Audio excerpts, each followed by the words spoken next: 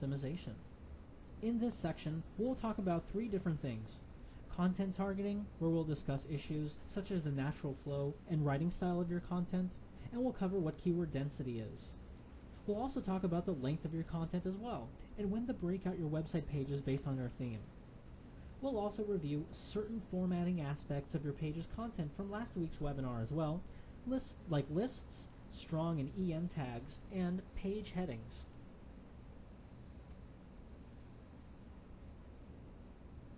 First, let's understand what web page copywriting is before we move into natural flow and keyword density. SEO copywriting should use proper keyword targeting and selection as its foundation, as we talked about at length earlier today. The keywords you ultimately select must work and flow well with the content you wind up writing, and vice versa. On the pages of your website, there should always be a sufficient amount of what's known as indexable copy. Indexable copy is text that can be spidered and crawled through by search engines. The text on your pages should not be images or flash pieces, or shouldn't have heavy amounts of scripts or programming processing them. The text on your pages should also be legible and readable to anyone, as we've talked about today as well. Avoid using heavily technical language unless it's the most appropriate time and page to do so. One practice that is starting to gain popularity in copywriting is to write your copy at a 6th or 7th grade level. The theory behind this is that if a 6th or 7th grader can read and understand the content, so can the majority of your visitors, and so can the search engines. Of course, that is going to be different for each website, depending on the nature of your business. Finally, allow your content to be compelling and engaging to your visitors. Don't bore your visitors or talk down to them. Speak to them, not at them. Concentrate on the audience that you're trying to speak to, and use terms and jargon that is used by the majority of your audience. The combination of these 4 things comprise SEO copywriting.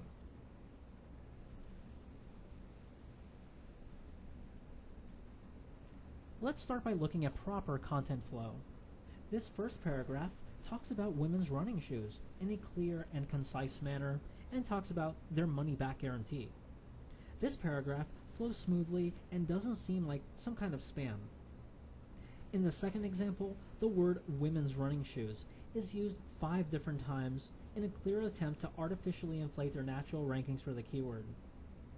The content doesn't flow properly and looks unprofessional. On top of that, search engines view this as a very big no-no and will grade pages with content like this very negatively. Therefore, avoid oversaturating your content with too many of the same keyword on the same page or paragraph.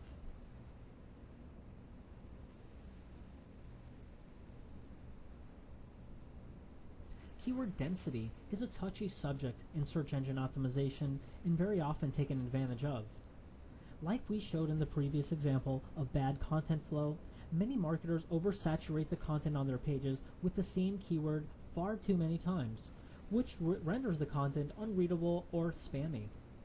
Other times, keywords aren't used at all on a page, which search engine spiders can interpret as a lack of relevance by a page.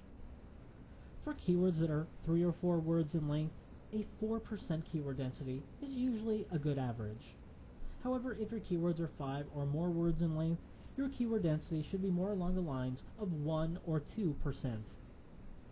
Similar to keyword research, there are also a handful of free tools on the internet that can measure your keyword density. However, these tools require that the content on your pages are plain text and not images or flash. Morevisibility has a free tool on our website that can check the keyword density on a website. To go there, visit tools.morevisibility.com/keyword-density and evaluate the keyword density on your own website.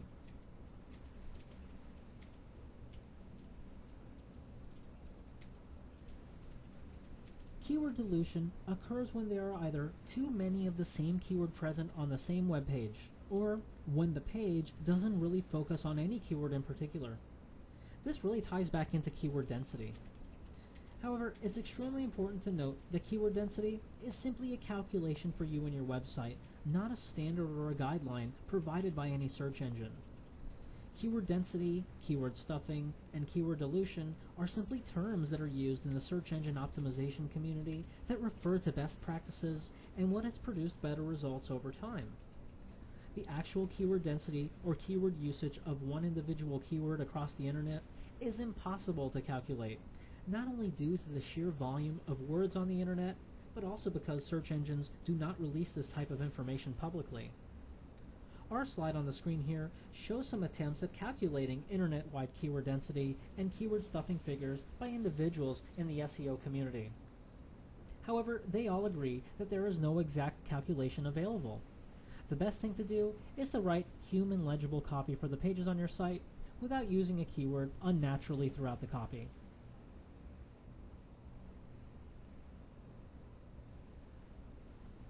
There is also a great amount of debate in the search engine optimization community on what proper length of your copy on your pages should be. Normally, anywhere from 200 to about 500 words in length should work well for your pages. It's understandable that there are several instances where it takes a lot more than 500 words to explain or describe something. In these cases, a good technique is to break out these very long pages into 2, 3, or more pages. This may also help you break out pages into different topics and subtopics if that's one of the issues you're currently facing.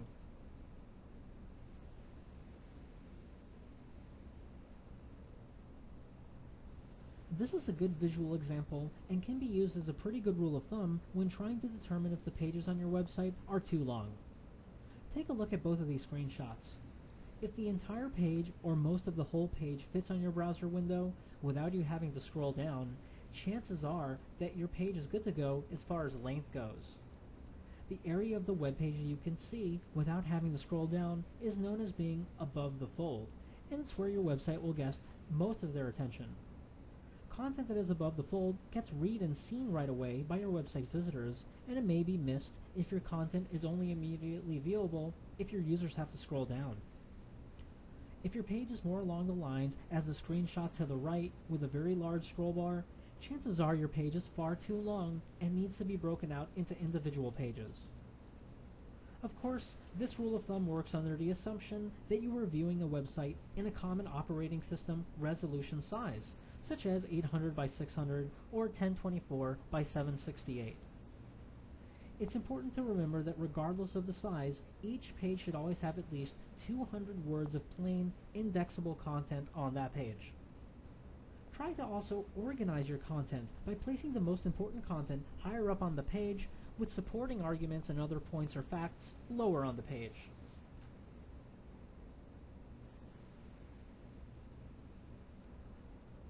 Another common mistake that's made is having different themes on the exact same page. Sometimes this is done on purpose to fulfill the 200 to 500 word best practice. Other times, it is easier for marketers to place all of the text on one individual page.